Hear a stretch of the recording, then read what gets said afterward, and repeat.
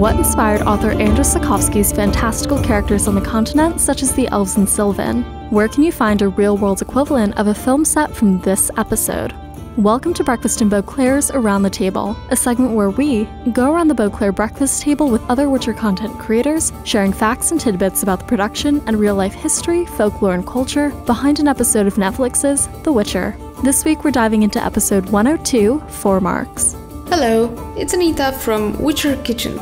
Do you sometimes want to know more details about the selected hero? Well, Sapkowski intentionally left gaps in his works. In the interview in Historia I Fantastica, Sapkowski stated that he doesn't have a diary hidden somewhere in a drawer in which he wrote down the characteristics of the characters and their biography from beginning to an end, or such details as maps, history, and religion. As he says, if something about the character is not stated in the book, it should be so. However, he added that if someone wants to convert a book into an RPG, he's free to give each character special features, like hair, eye color, or whatever he wants. Such a statement leaves the open path and wide possibilities for the creators of the series to answer the unsaid things about the characters, and this new information in the light of Sapkowski's words doesn't have to be considered bad at all. Thanks to this approach, we can even discover a deeper, more detailed story of Yennefer's fate than in the books. For example, where we get the episode about her story before meeting Geralt.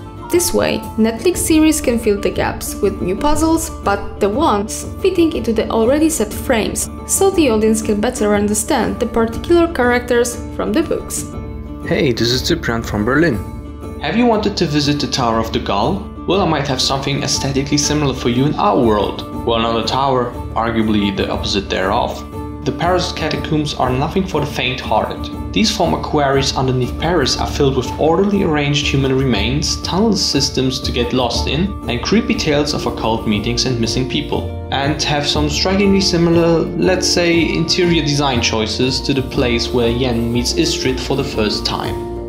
Hi everybody, this is Charlotte from Vengerberg Glamarye. One of the real-world traditional laws of magical practice, the law of equivalent exchange, is referenced heavily in this episode and throughout the books. The law of equivalent exchange seems pretty simple, but it can be very complex and pretty dangerous. Everything has a price. Magic conserves a given level of value, and a given effect must be paid for with something of at least equal worth. Part of the fun of magic, where this applies, is making absolutely sure you understand what you are paying before you seal the deal. This is why Frangilla's hand shrivels up because she did not focus on what she must exchange. This is why Desaya says, sometimes a flower is just a flower, and the best thing it can do for us is die. This is why all sorceresses are made sterile. For power, you pay a great price. The sorceresses of the Witcher world are trained to follow the law of equivalent exchange.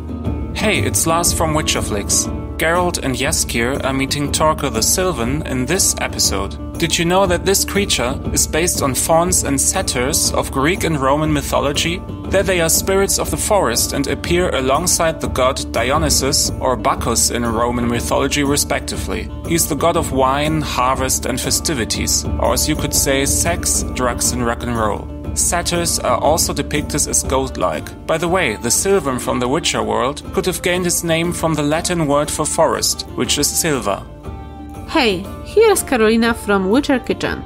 The Witcher world is divided not only in monster species, but also in races inhabiting the continent and the languages used by individual characters, as benefit every fantasy world. The topic of the elves was also introduced for the needs of the Witcher stories, but also at the same time it was a Sapkowski tribute to Tolkien and his work with language of the elves. What connects the Witcher elves with this from Middle-earth? First, female names, which usually end of "el", E-L. The second thing is the language itself. Sapkowski used a database prepared by Tolkien and then added to this speaks of real languages, which are ear-friendly from Polish speakers, like Latin, Italian, French and English. Sapkowski also spiced up the Elven language with Celtic additions, as according to him, incorporates wealth with the elves.